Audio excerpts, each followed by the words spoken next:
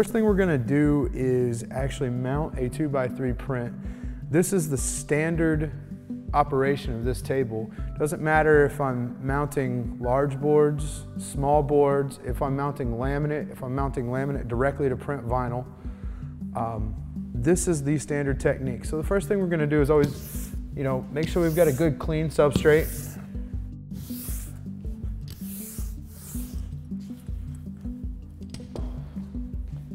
Now I've pre-cut a 2x3 board here. You don't have to pre-cut, okay? This can actually be run over the edge with bleed. It can be done smaller like what we're doing right here.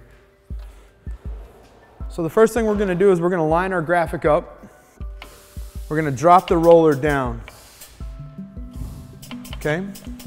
Once that graphic is in place, it's not gonna move, which is gonna allow us to hold it edge to edge. If we need to hold a straight line for 9, 10 feet, we can do that. Once I drop that roller down, my substrate won't move and my graphic won't move. So I've got the roller dropped down. I'm gonna come back to about 2 o'clock on the roller. I'm actually gonna start peeling the backer back.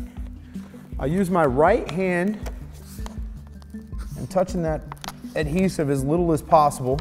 Use my right hand to hold the vinyl and my left hand will fold the flap of the paper backer underneath. We're just gonna roll it right over. Come right back on. I'm gonna make sure I don't get into the crease where I started. Take my vinyl over. I'm gonna grab my flap, pull that paper backer, give myself plenty of space. If we allow the paper backer to get into the roller, that's when we can cause wrinkles. So we're gonna keep that paper backer as far back as we can. And we've just mounted a 2x3 sign.